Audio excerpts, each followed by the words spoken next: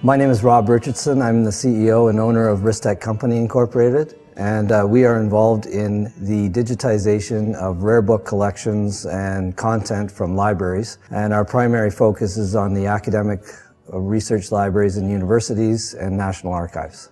Ristech Company Incorporated has been established for over 15 years. We're a Burlington-based company, and our roots come from the 3M company and primarily into the micrographics business. So we started off by archiving content and putting it on microfilm, and as times changed, people wanted to convert that and make it accessible online and through digital media. We're proud of the fact that we are involved in major projects with leading academic libraries and research libraries, as well as leading institutions like the Library of Congress, Library and Archives Canada, and Ontario Archives.